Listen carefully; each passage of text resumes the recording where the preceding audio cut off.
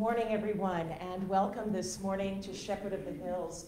Welcome to everyone who's joining us online on this blessedly rainy morning. Thanks be to God. When I woke up, I think it was Friday night into Saturday morning at some ungodly hour, and I couldn't quite hear if it was raining. And I mean, this didn't do anything for me getting back to sleep, but I ran to a window and opened it, and yes, it was raining. And I've never, it's been a while since we've experienced it, and it's a version of manna from heaven. Truly it is. We're so very thankful. Today in our gospel lesson, Jesus will be talking about who is the greatest. Right? And the words great and greatest and so on, those get thrown around so easily. And I think that we can be lured into ideas of what that means without thinking about maybe a little bit deeper. And Jesus is going to take us to a very different kind of great today. So just a bit of a preview there. We want to begin our worship, as we always do, with a time of quiet, a time of coming into this place together and acknowledging God's presence around us, surrounding us, and holding us.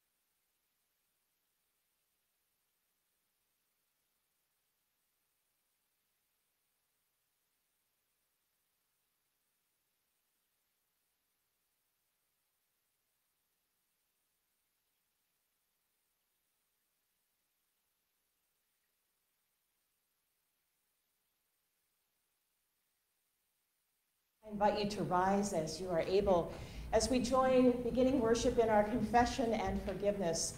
This reminder of being honest about ourselves being a broken people, but also assured constantly of God's love and forgiveness. Blessed be the Holy Trinity, one God whose teaching is life, whose presence is sure, and whose love is endless. Amen. Amen. Let us confess our sins to the one who welcomes us with an open heart.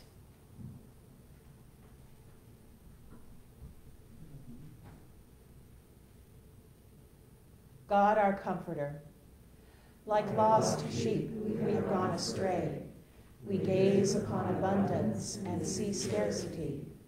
We turn our faces away from injustice and oppression. We exploit the earth with our apathy and greed. Free us from our sin, gracious God. Listen when we call out to you for help. Lead us by your love to love our neighbors as ourselves. Amen. All have sinned and fall short of the glory of God. By the gift of grace in Christ Jesus, God makes you righteous. Receive with glad hearts the forgiveness of all your sins. Amen. And our gathering hymn this morning, All Are Welcome, on page 22 in your bulletins, and we'll sing verses 1, 2, and 5. Verses 1, 2, and 5.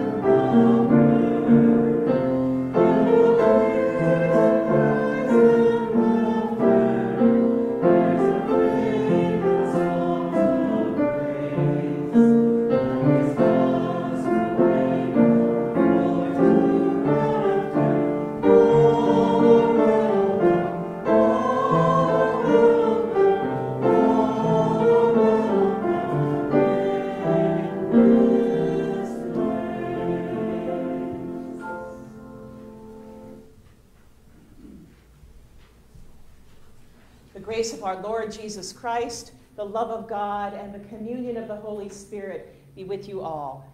And also with you. Let us pray. O God, our teacher and guide, you draw us to yourself and welcome us as beloved children. Help us to lay aside all envy and selfish ambition, that we may walk in your ways of wisdom and understanding as servants of your Son, Jesus Christ, our Savior and Lord. Amen. Please be seated as we hear from God in scripture, preaching, and song.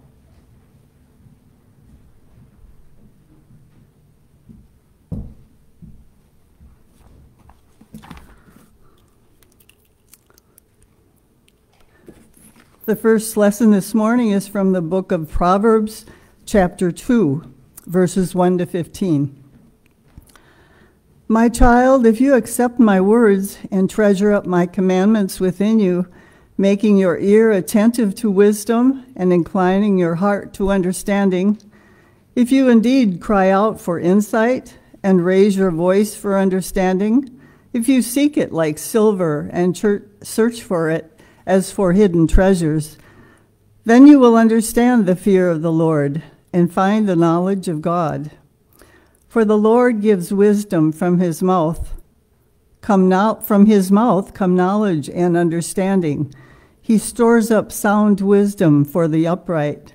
He is a shield to those who walk blamelessly, guarding the paths of justice and preserving the way of his faithful ones. Then you will understand righteousness and justice and equity, every good path, for wisdom will come into your heart, and knowledge will be pleasant to your soul. Prudence will watch over you, and understanding will guard you. It will save you from the way of evil, from those who speak perversely, who forsake the paths of uprightness to walk in the ways of darkness, who rejoice in doing evil and delight in the perverseness of evil, those whose paths are crooked and who are devious in their ways. The word of the Lord. Thanks be to God. The psalm this morning is Psalm 1, and I will read the fine print, and if you would please read the bold. Happy are they who have not walked in the counsel of the wicked, nor lingered in the way of sinners, nor sat in the seats of the scornful. Their delight is in the law of the Lord, and they meditate on God's teaching day and night. They are like trees planted by streams of water, bearing fruit in due season, with leaves that do not wither, and everything they do shall prosper. It is not so with the wicked. They are like chaff which the wind blows away.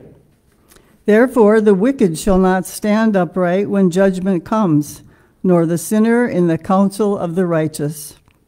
For the Lord knows the way of the righteous, but the way of the wicked shall be destroyed.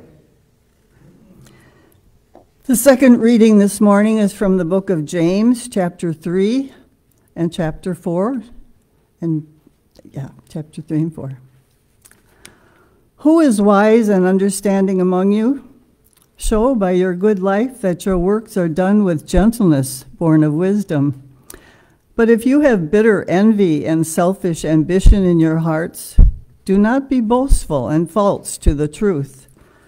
Such wisdom does not come down from above, but is earthly, unspiritual, devilish. For where there is envy and selfish ambition, there will also be disorder and wickedness of every kind. But the wisdom from above is first pure, then peaceable, gentle, willing to yield, full of mercy and good fruits, without a trace of partiality or hypocrisy. And a harvest of righteousness is sown in peace for those who make peace. Those conflicts and disputes among you, where did they come from? Do they not come from your cravings that are at war within you? You want something and do not have it, so you commit murder. And you covet something and cannot obtain it, so you engage in disputes and conflicts. You do not have because you do not ask. You ask and do not receive because you ask wrongly, in order to spend what you get on your pleasures. Submit yourselves, therefore, to God. Resist the devil, and he will flee from you. Draw near to God, and he will draw near to you. The word of the Lord.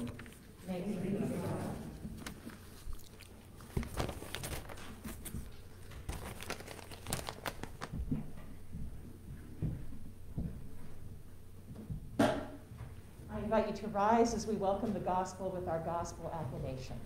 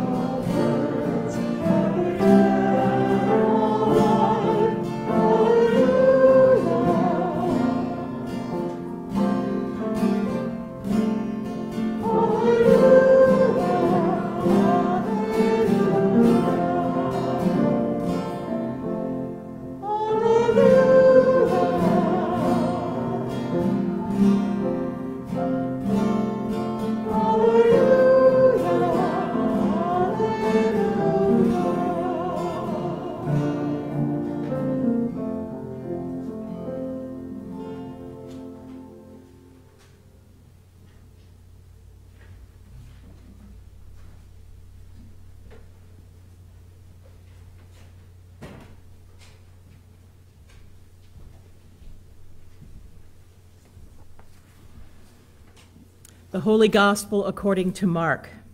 Glory to you, O Lord.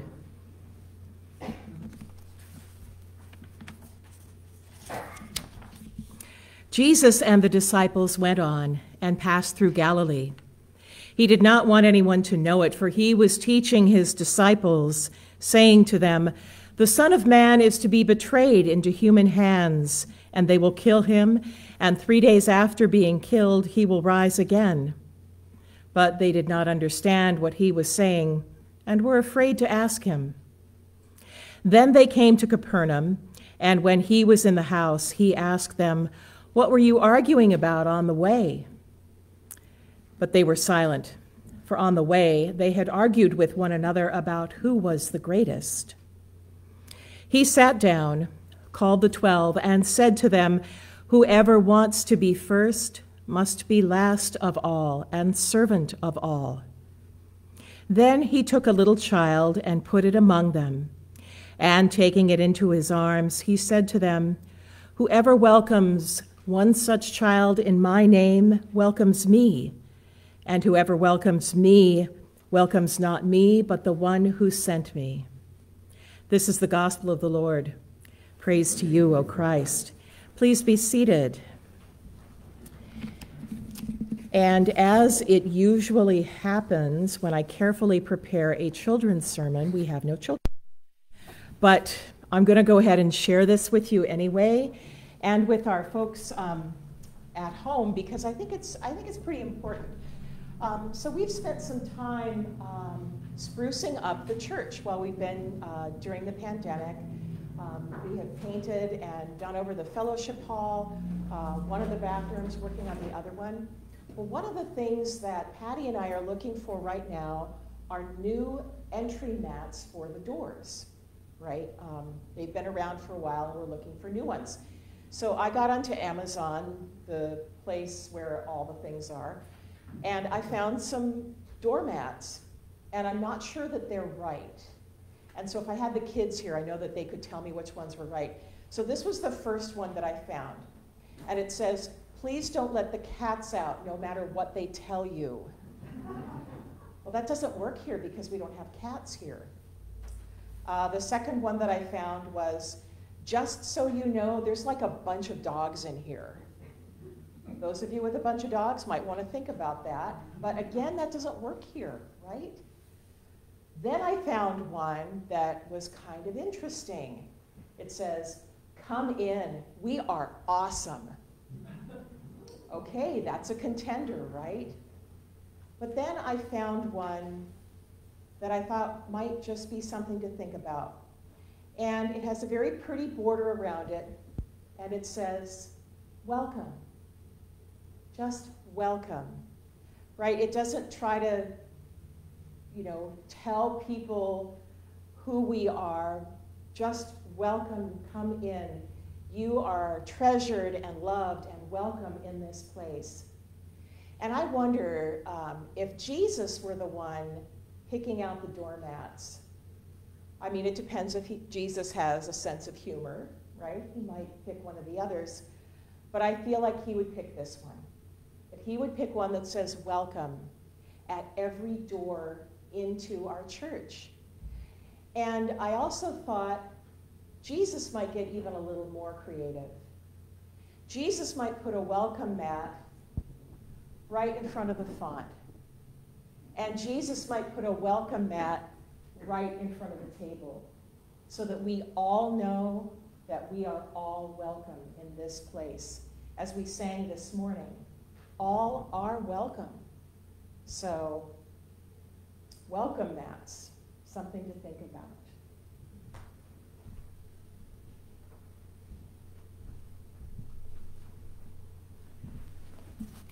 Dear people of God, grace to you and peace this day from God who cares for all, through Christ who is sent to embody that care and love. Amen. Who is the greatest? Who gets to decide who is the greatest? And how many of you thought that this story sounded a whole lot like road trips, either in your youth or maybe in early parenthood, when the kids are arguing about who knows what in the back seat, generally eliciting, if you don't stop, I'm turning this car around, right? Jesus probably very likely overheard everything they were saying. He did not say, I'm going to turn this walk around. Rather, he asked them a question. He opened up this opportunity for them to fess up and to own what they had been saying. That didn't work, right? Because they've been caught red-handed. And Jesus, as is the habit of a teacher, uses this as a teachable moment. And of course, the lesson he teaches isn't what they're expecting to hear from him. And this is becoming very typical with Jesus, right? Just when you think you know what he's going to say next, he switches gears. But with this switching of gears, there is a bit of gravitas with it because he sits down. And in the Jewish tradition, when the rabbi is going to teach, the rabbi doesn't stand up here, the rabbi sits down. It's almost like Luther's table talk, where the really serious stuff needs to happen sitting down. So this is a signal to the disciples, okay, this is important. Y'all need to gather round and listen up. And this wisdom that Jesus gives them is wisdom for the ages, the likes of which are revered across literature and the arts, historical accounts, sacred texts. Whoever wants to be first must be last of all and servant of all. Now, in this short phrase really is contained wisdom of such a degree. And I can't think of a situation in life where, if applied, it could make such a big difference. Last of all and servant of all. And with this teaching, Jesus is also making it clear to his disciples that greatness and power in the reign of God aren't things that are attained through oppression, power, class distinctions, or any kind of wealth or fame. But they're instead demonstrated through lowliness and servanthood. It's demonstrated by meeting people where they're at, listening to their stories, and helping them to know that they are seen and heard and loved. This is at the core of the practice you may have heard about called servant leadership. And while that might sound like just the latest business trend, there have been many, many examples across all industries where when the CEO or the leader adapts to that kind of leading, things change mightily for the whole organization. When I think about servant leadership, the very first picture that comes into my mind is our presiding bishop, Elizabeth Eaton, and in particular at the ELCA Worship Jubilee in Atlanta in 2015. We had just had our first big Eucharist. There were maybe 800-900 people there. And this was at the Episcopal Cathedral, so there was this reception afterwards in one of their big rooms. And we were all beginning to straighten up towards the end of the reception, and Bishop Eaton was helping us out. In the center of the room was this beautiful big floral arrangement, and the folks at the cathedral said, "Would you like to take this home?" Which was a wonderful gesture, but would have required a forklift to pull off, right? And then Bishop Eaton said, well, you know what we could do is we could take it apart and put it into bouquets for our keynote presenters. And so we began to do that. She is in the middle of, helping us with all these things, and she pulls a snapdragon stem out of the arrangement, and she said, do you know you can make these things talk? And she pinches the back of the snapdragon and makes it into a puppet like so many of us have done. And one of my favorite pictures that I have on my phone is of Bishop Eaton carrying a case of beer with a snapdragon stem in her mouth, like a flamenco dancer with a rose. And this way that she leads by serving drives her staff nuts, right? She doesn't have a calendar that really allows for this kind of interaction, but they have learned that this is who she is. And her ministry is defined by getting into the trenches with folks and serving alongside them. That's who she is. And the other picture that comes to mind is that of Aaron Feuerstein. He was the owner of Malden Mills in Lawrence, Massachusetts. This is the mill that invented Polartec, right? This lightweight insulatory fleece that revolutionized outdoor wear. In December 1995, a fire destroyed most of the mill that employed about 3,000 people. Now, common business practice, both then and now, would have seen nothing wrong with Mr. Feuerstein taking the insurance payout and retiring. He turned 70 on the day of the fire. But for Mr. Feuerstein, that was not what was going to happen. He was going to rebuild. Because, as he said, this is part of this town. This is part of these people's lives. And in the time that the rebuilding was happening, he continued to pay every one of his workers. And he covered their health care for 6 months. He's an Orthodox Jew. And his whole way of being was informed by Torah, by the book of law. You are not permitted to oppress the working man because he's poor and he's needy amongst your brethren and amongst the non-Jew in your community, said Feuerstein to an interviewer. But he was distressed by the amount of attention that all of this brought. He said, I got a lot of publicity, and I don't think that speaks well for our times. At the time in America of the greatest prosperity, the god of money has taken over as an extreme. His dedication to caring for and serving his workers and his community eventually cost him that company, as mounting debt and overseas production by his competitors pretty much undercut his entire market share.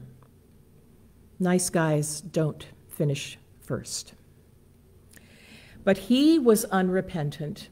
He felt that he had done the right thing throughout in paying his workers and rebuilding. And Mr. Feuerstein is still alive at age 96, living with his kids and grandkids, and thinking he did the right thing. Jesus turned to that same book of Jewish law. Compare what Mr. Feuerstein did to the usual picture that we saw of CEOs gutting a company, making off with millions, and leaving their workers in the dust. That book of Jewish law to which he turned is the one to which Jesus turned. You must be last of all and servant of all, because that is how you cultivate a life worth living, and that is how you truly become greatest of all. Jesus then continues to this striking object lesson of placing a child in the middle of the circle of disciples and telling them, by welcoming a child, you welcome me and the one who sent me. By welcoming a child, you welcome God. Children in Jesus' time, of course, had no worth other than as property. They were expendable, as were women. It's notable that Jesus went out of his way to include women and children in his traveling, his teaching, his feeding and healing. And I wonder if we might say today, well, we're better than that. We treat our children really well. That is absolutely true here at Shepherd of the Hills. Even if the pandemic has curtailed our ability to have Sunday school or confirmation or a whole bunch of other things for kids, we do care about children, not just those who come to church. Our Three Squares program is such a deep example of that, this commitment that the kids in this county who are hungry will not go home without food. But if we look broader, if we look at how the United States as a nation treats its children, the picture is far bleaker. The statistic's been about the same since I first heard this statistic 30 years ago. Basically, 1 in 4 children in this country live in poverty. 1 in 4. Of course, this has fluctuated a bit during the pandemic. Sometimes it's been a little better with assistance, and sometimes it's been worse. And as you can imagine, for children of color, it is far worse. In the pandemic, we are faced with this distressing situation of people demanding that their children not wear a mask at school, even though these children can't yet be vaccinated and the disease variant is running rampant. And while some might call this a political issue, I would have to disagree. I see this as a moral issue and one to which Jesus speaks directly in this lesson. In Jesus' worldview, children have equal worth to that of any other human being. They are to be loved and guided, taught and treasured, and protected. This past week, testimony was given in the U.S. Senate by some very brave young women. Theirs was a shared experience in which they were not loved or treasured or protected, but rather were horribly abused. These young women are U.S., world, and Olympic gymnastic champions, and yet they had come to the U.S. Senate to testify in an ongoing investigation as to why, when credible allegations were brought about abuse happening on the U.S. gymnastics team, no action was ever taken until these young women got an attorney of their own and pursued it on their own. Reports had been made not only to local authorities but to the FBI, and nothing happened. It is shameful beyond words. As Nelson Mandela said, there can be no keener revelation of a society's soul than the way in which it treats its children. Every organization that supposedly helped and supported them did nothing of the kind. But these young women refused to take no for an answer. For the last 6 years, they have fought against a system that has put them down, that has silenced their voices, a system that saw them as expendable fodder to win medals so that privileged people could continue to retain that privilege. Simone Biles stood up in front of that Senate and said, "What is a little girl worth? What is a child worth? Can you even put a price on that? And why would you not go to the ends of the earth to protect a child?" They never let up their struggle while continuing to train and compete and win on a world stage. What Jesus is saying to us here today is simply this: they shouldn't have had to do that. And we can do so much better. The ways of the world are based on power and oppression and greed. But the ways of God are not based on, but rather are love. And all the ways that love is fully embodied, all the giving and loving, healthy and fulfilling ways. From becoming least and servant of all to welcoming the most insignificant person you can imagine. Because practicing these things leads us to see God in these things. And that is replete with a joy that God through Christ aches for us to experience. The experience of helping, of serving, of being least, and seeing someone else be blessed in that time.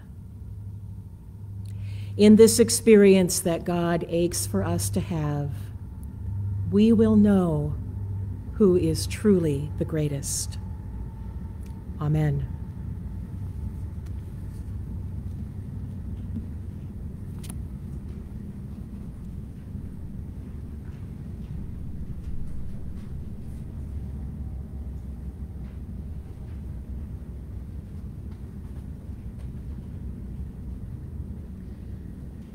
Our song of the day this morning is such a beautiful and beloved Swedish hymn, Children of the Heavenly Father. It's on page 24 in your bulletins, and I invite you to rise as you're able.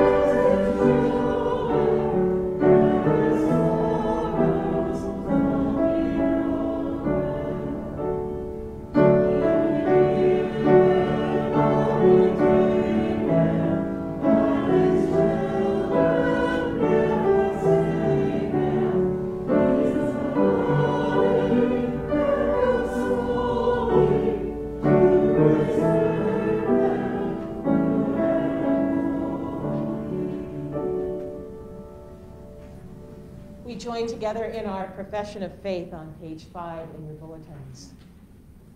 We belong to the Creator, in whose image we are all made. In God we are breathing. In God we are living. In God we share the life of all creation. We belong to Jesus Christ, the true icon of God and of humanity. In him God is breathing. In him God is living. Through him we are reconciled. We belong to the Holy Spirit, who gives us new life and strengthens our faith. In the Spirit, love is breathing. In the Spirit, truth is living. The breath of God always moves us. We belong to the Holy Trinity, who is one in all and three in one. In God we are all made.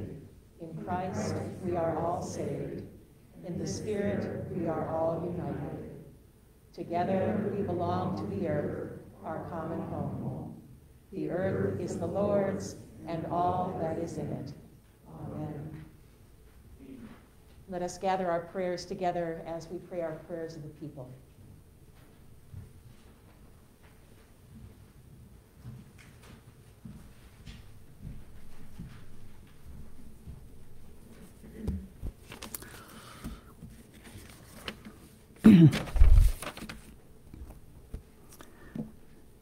Made children and heirs of God's grace, God's promise, we pray for the church, the world, and all in need. God of community, we pray for the church around the world. Unite us in our love for you. Help us overcome our divisions, that we are encouraged to work together for your sake. Lord, in your mercy. God of creation, we pray for this hurting earth. Awaken us a new desire to care for this world and empower us to support agencies, organizations, and individual efforts to heal our environment. Lord, in your mercy. God of cooperation, we pray for nations of the world embroiled in conflict. Inspire leaders to listen to each other and work towards peaceful solutions to disagreements. Protect the vulnerable, especially children, who cannot find safety in their home or country. Lord, in your mercy. God of comfort, we pray for all who live with mental or physical illness. Help them find appropriate care. Bring healing and wholeness when the path forward seems bleak. We pray particularly today for all we hold close, naming them either aloud or in the quiet of our hearts. Lord, in your mercy. God of compassion, we pray for the young people of this congregation. Renew in us your call to welcome the children in our midst. As they grow, strengthen their faith and our commitment to them. Lord, in your mercy. God of consolation, we give you thanks for our loved ones who have died and pray for all who grieve today. Shine your grace on all your saints. Lord, in your mercy. Receive these prayers, O God, and those in our hearts known only to you, through Jesus Christ our Lord. Amen.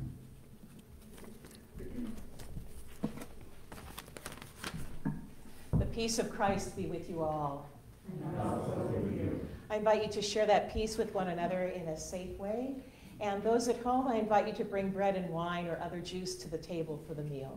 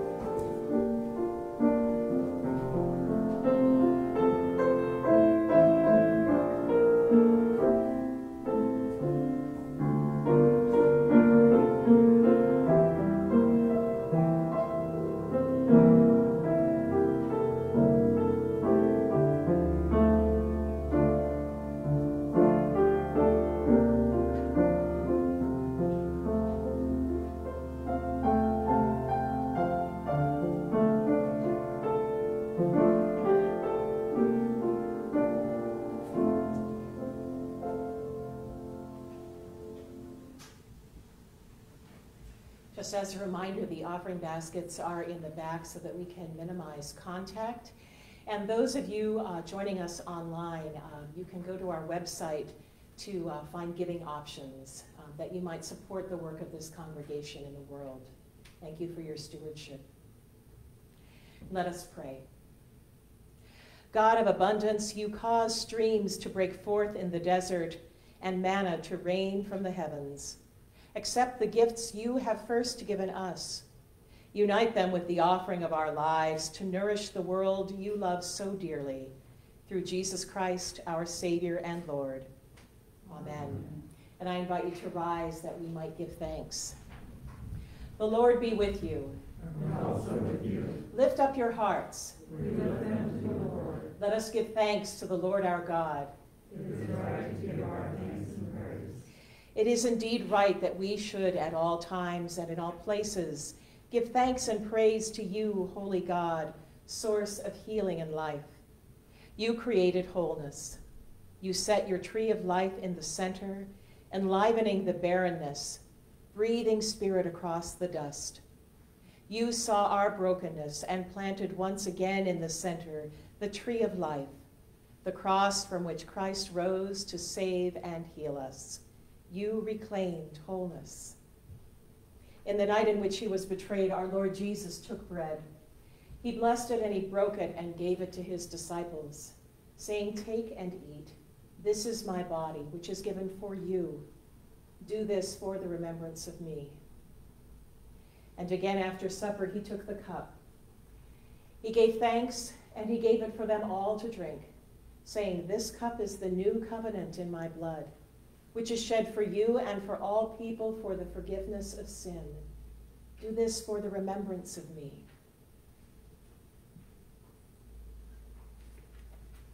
Holy and generous God, we remember Christ's life and death, his resurrection and ascension, which renew the face of the earth. We give back to you what you have given us in creation, bread and wine, grain and grape. We wait for Christ to come in glory. Shape us together in this earth, in the soils and rivers, in the sunshine and wind, in animal and human faces. Send your Spirit that we may share your bounty with the whole creation. Help us cry out with one voice, "To you, O God, Father, Son, and Holy Spirit, be all honor and glory, now and forever. Amen." And we pray as Christ has taught us. Our Father in heaven, hallowed be your name. Your kingdom come, your will be done, on earth as in heaven.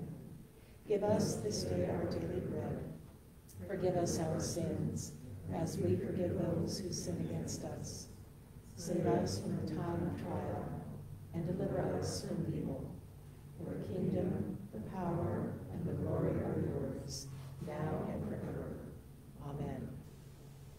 All who hunger and thirst, come, the table is ready. Please be seated. For communion, we distribute with individual pieces of pita bread. There is gluten-free in a cup in the center. The trays contain cups of wine on the outside and white grape juice on the inside, so that all will know that all are welcome to Christ's table. I would invite those assisting to come forward.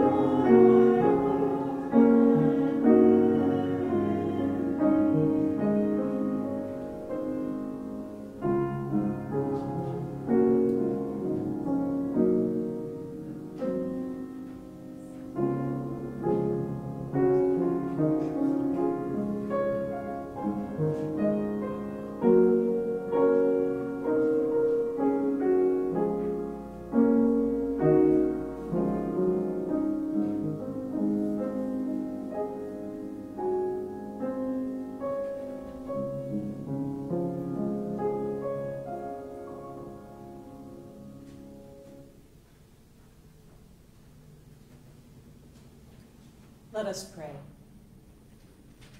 Lord of life, in the gift of your body and blood, you turn the crumbs of our faith into a feast of salvation.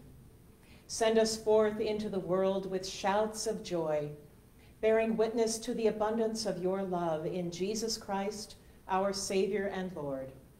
Amen. And just a few announcements before we send and bless into this week. A reminder that we are participating with the Methodist Church on a redo of one of the rooms at the emergency shelter, not the winter warming shelter, but the emergency shelter. Looking for furniture, donations, as well as some folks to paint the inside of the room. Probably would take about a morning at the most. Would love to get a group together on that. This coming Sunday, let's not push this. September 26th will be Native American Sunday, our 27th annual, is that right, Marva? Celebrating the ties that we have as a congregation to the tribes of this area and to the Native peoples, experiencing words and music with more of a Native American, either a base or origin, and we'll also be utilizing a new translation of the New Testament that is in a First Nations idiom. Really beautiful text that we've been finding in this. So encourage you to be with us next week as we celebrate that, as we come together for that. And then the following week, October 3rd, will be St. Francis Day. And we will, of course, sing the prayer of St. Francis, and we will think about, as we conclude our season of creation, what does it mean to care for the creatures of this earth, to care for animals and fish and insects and so on. So we want to point that up. Saturday, October 2nd, I will be down at the farmers market at the waterfront, rain or shine, to do animal blessings. We found that bringing animals into enclosed spaces does not work very well, so we'll be down there where it's nice and open, lots of parking, and a chance to have your pets receive a blessing. Not necessarily little. There are all sizes, all shapes. We just ask that dogs be leashed and all other animals be in a carrier or container of some kind, so as to avoid a free-for-all. That would just, I've been in situations where everything is just out of control, and we want to keep everyone safe, of course. The school bags are continuing, is that right, Kathy? See Kathy Gaynor if you would like to either contribute or be a part of assembling school bags that are sent out for Lutheran World Relief. That need continues onward constantly all over the world. So that need is for sure. And as we look forward into the rest of the fall, we will be beginning to make some plans for our Advent and Christmas time. I know it seems far off, but we all know that's not true. And we are sure hoping to be able to bring back some of the traditions that we've enjoyed as a congregation, and welcome any kinds of help or ideas that folks would have around that. I want to say also a special word of thanks to everyone who has helped this summer, the spring and summer around the church, either inside helping with some renovations or outside helping with landscape. It has made a big difference. And if you've not yet had a chance to visit the Peace Pool Park in memory of Roger and Joanne Lembrick, please take some moments to do that as well. And I think that is enough announcements. Does anyone have any that I've missed? All right. Then let us stand and bless and send into this new week. People of God, you are Christ's body, bringing new life to a suffering world. The Holy Trinity, Father, Son, and Holy Spirit, one God, bless you now and forever. Amen. And our sending hymn this week, God of the Fertile Fields, is on page 26 in your bulletins, and it's to the tune that is known as Italian hymn, but you'll recognize that. God of the Fertile Fields.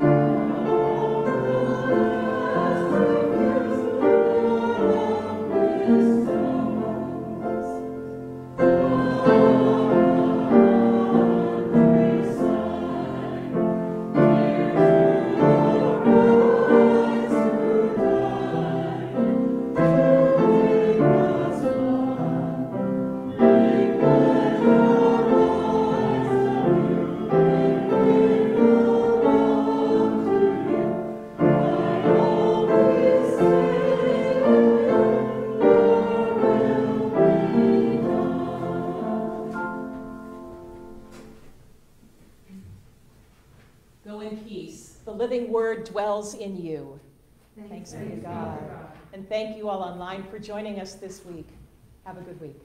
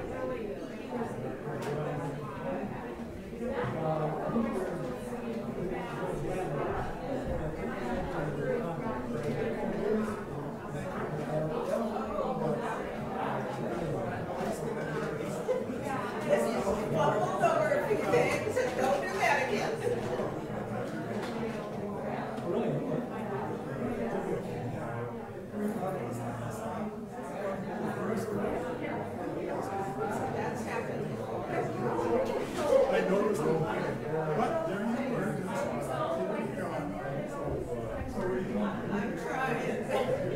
I get sleep. It's